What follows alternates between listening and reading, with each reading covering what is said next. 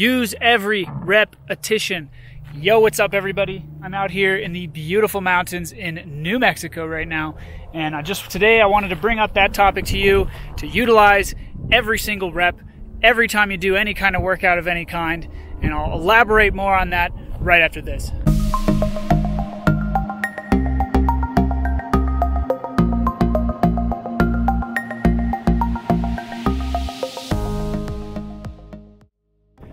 Our bodies already know thoroughly how to develop. Our tissues already have a built-in innate intelligence that already knows how to grow, and you already have it hardwired in that you can complete whatever movement, pretty much whatever movement it is that you want to complete. I see it all the time in a bunch of different gyms all over the world. I've seen it in every single instance. I've seen people not completing their repetitions.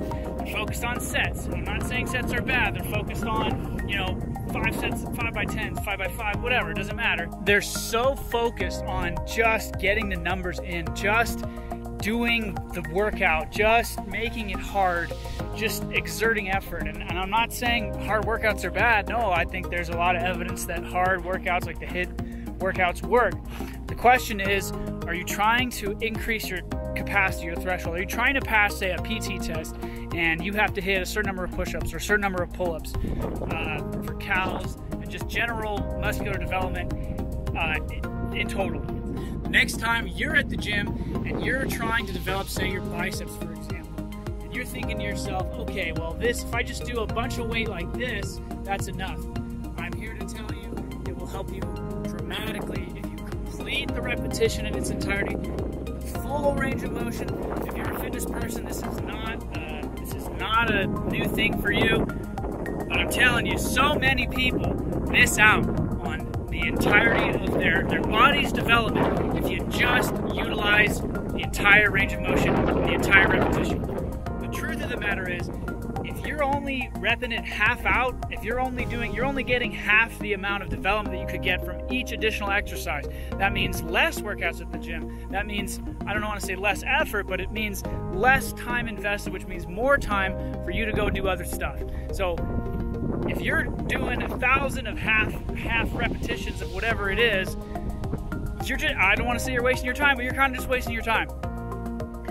What matters is that if you do the full contraction, you give your body the entire opportunity to develop muscle all along the chain, all along the tissues. You help it to develop. You're giving it an opportunity to experience stress, that sort of evolutionary stress, that sort of just the mechanical stress that the tissues need, because you are organic. You are not a robot. Your limitations are not fixed. You are not stuck between some threshold that some coder decided or some engineer decided. You have control over your limit. So the next time you're at the gym, I ask that you, when you're in your repetition, whatever it is, pull it to the point, maybe it's preacher curls in the case of the bicep that I'm sort of not really demonstrating, but kind of demonstrating right now. If it's a preacher curl, go to the point where you feel the most resistance, depending on whatever weight you're using. If you use one you know you can complete. Wherever you're feeling the most resistance, hold it there and just push through that particular part. Maybe go back and go over it in the same way that a masseuse is going to go over like a tissue over and over again to try to loosen it out. In this way, we want you to develop strength in the areas that you are weak. So when you're doing the full range of motion, you're allowing yourself, you're like, oh, I'm good here, just at the 90 degree. Just at the 90 degree.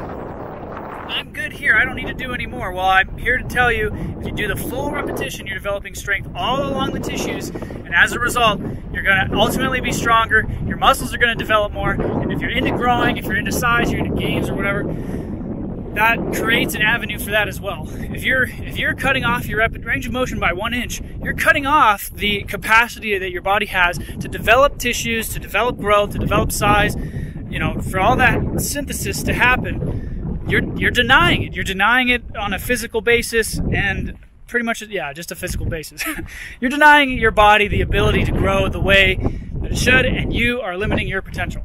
So one more time, on a final note, just remember to complete the repetition, right? Complete the repetition to the fullest. whatever. And if you can't complete it, get as close as you can to the rep, maybe drop the weight or whatever, but complete the rep. Develop the tissues on the entirety of whatever the chain is that you're working. Develop the whole muscle, because if by shortchanging yourself and only developing part of the muscle, you're only developing part of yourself.